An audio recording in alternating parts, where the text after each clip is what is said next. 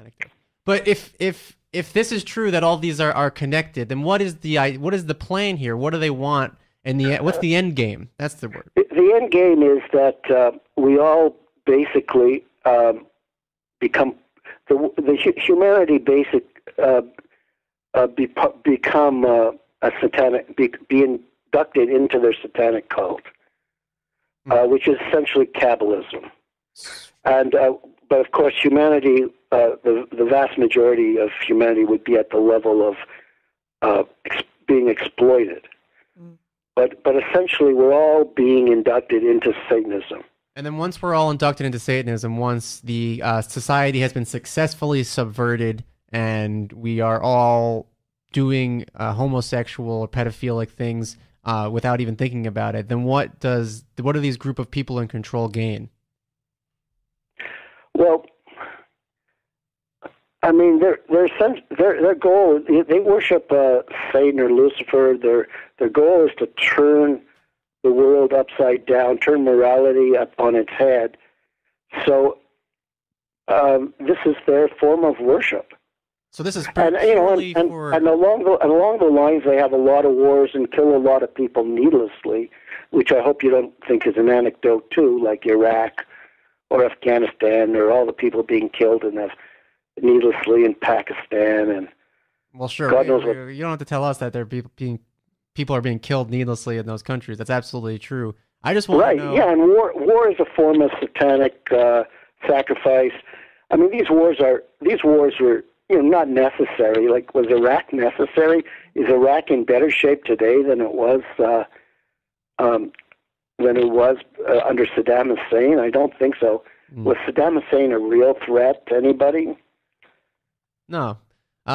So you're saying they're doing this purely out of worship, just for the fun of the pure worship? Their goal is to degrade humanity, and humanity is being degraded on a daily and yearly basis. And then once it's all degraded, then they just get to revel in the fact that they've degraded humanity?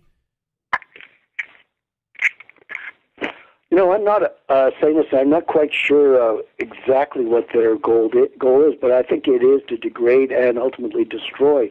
I mean, look at the Second World War. One of my main focuses in my books is to show that the First and Second World Wars, in fact, all wars they're contrived and they're orchestrated, sure. and that the Illuminati are on both sides of every war.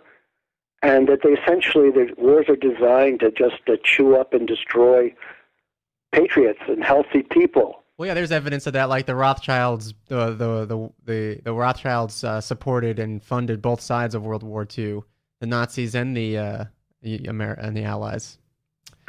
Do you think and there are articles in my book showing that Hitler actually was a traitor. I know that sounds absurd.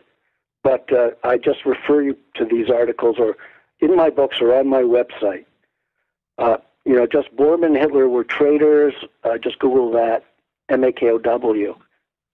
So then what do we have to do to fight against the satanic Illuminati? Well, just understand that the society we live in is really the power. The people that hold the levers of power in our society are out to get us. So, the worst is the mass media. So what we need to do is inform ourselves about them, and to somehow shield ourselves from their influence. Mm-hmm. And the worst influence is the mass media, television and movies, because they promulgate the sickness. I have a question. Yes, Phoebe has a question. Sure. Hello. Do you feel like, since you have become so aware and awakened to all these things, do you feel like Satanists recognize you, or do you feel like more bombarded by all this when you walk around the world? No, I'm just too small to be of any interest in them, and I haven't had any pushback, whatever. No, not at all.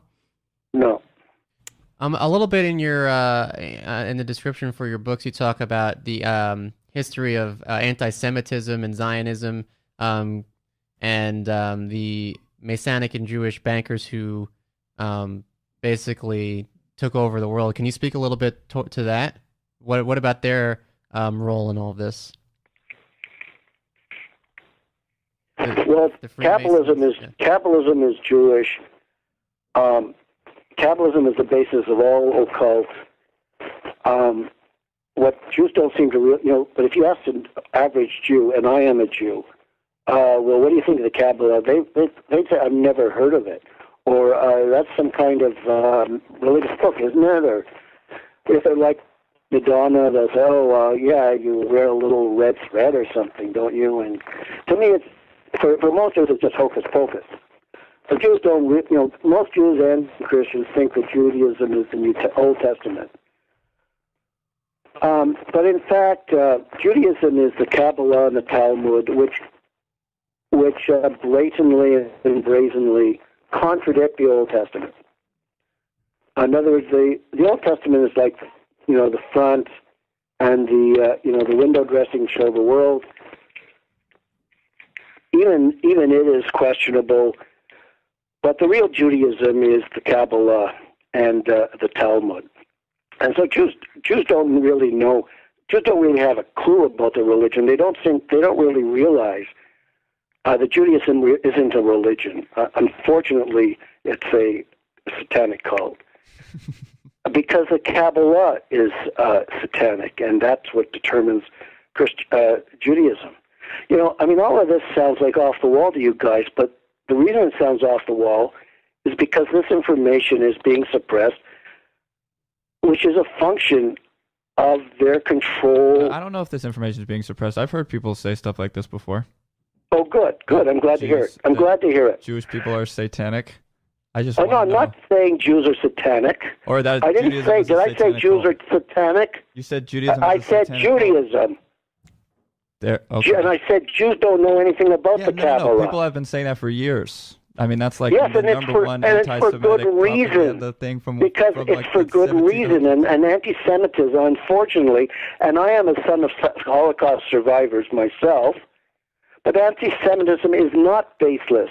Jews have been used by these Kabbalists who run, the religion and the organized Jewry.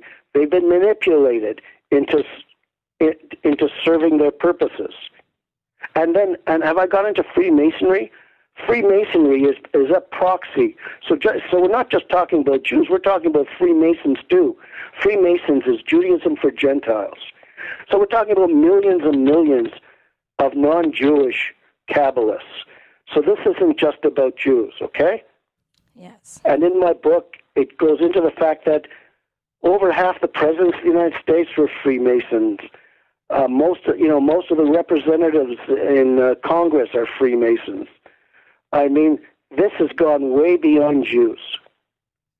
So it started with Judaism, and then it expanded into Freemasonry for the Gentiles who wanted to worship the Kabbalah. Who wanted to get in on the credit scam? Can you tell us about the credit scam? Well, the credit scam is that governments are quite capable of issuing their own paper, their own currency, Mm-hmm. But the bankers manage to have that currency be issued in the form of a debt to them. So all debt is really a debt to these private families, and then every year the governments pay interest on that debt to these private families. It's totally unnecessary. Governments can issue paper that is currency that is not a form of debt. So these people exercise controlling power in society. Naturally, second-rate people who can't make it on their own will sell their principles because that's all they've got, and serve as a proxy for these bankers and their agenda. And that's how I define Freemasonry. Mm. I think actually Karen Hudis speaks about that. She's the former World Bank whistleblower about the currency war, the Federal Reserve printing money so that eventually money will become valueless and countries will no longer accept it because it's so devalued. Yeah, well, you see, she doesn't. I don't agree. That's for an example where I don't agree with her. See, what we don't have to understand is I believe anyway, is that money has no intrinsic value. It's only as good as what you can get for it, right? I mean, you'll accept my money because you can turn around and give it to someone else and get something of equal value, right? Mm-hmm. Sure. So money should be seen as a coupon. It's a coupon. It's not. It has no intrinsic value. It's and so it doesn't. To say that money will become valueless is kind of meaningless. It is valueless. Right. It. So what about the Jesuits? Karen Hudis talks about the Jesuits being behind the network of control. Do you have any information on the Jesuits? Yeah, you know what? Where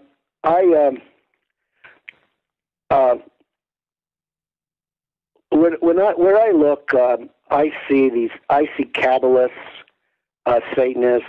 If the Jesuits are Satanists, then that fits. I leave the Jesuits to other people. I don't say they're not important. They just don't interest me. Mm-hmm. What interests me are the Kabbalists, Freemasons, communists. Do you think there's any extraterrestrial or alien elements? Can we hear about the communists? Well, communism is a major branch of Illuminism and Freemasonry. May 1st, May Day, that's the anniversary of communism, and it's the anniversary of the Illuminati. May 1st, 1776. Mm-hmm. Communism is basically an instrument of the Illuminati. Always was, always will be, and it's and the so-called goals of communism, equality and state ownership. That's all a ruse. I mean, the state might own everything, but these bankers own the state and control it. This idea of public ownership is nonsense. Mm. And that's why communist regimes rarely actually address the needs of the people. Mm. Sometimes they do when, earnest people are there, but in general, communism is a ruse. So do you feel like there's any extraterrestrial aspect to this? Or do you feel like there may be any sort of alien intervention or a sort of... I don't know. I don't need to... My attitude is I don't need to go there in order to explain what's happening. Right. And so I just... I'm satisfied with essentially the credit scam and the bankers and the Kabbalists and they own the networks, they own the newspapers. Freemasons and Kabbalist Jews, they're basically their instruments. All the politicians, most of them are Freemasons. Barack Obama is, Clinton. They're all Satanists. Yeah. So Phoebe has a question for you. Yeah, I have a question. Sure. So do you think there's any religion here on this planet that's not satanic in some form, like any cult? Because they're all pretty much cults. You mentioned Judaism.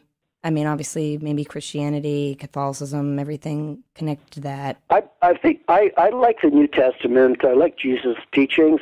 Okay. I don't necessarily like the church. No. I also feel that way.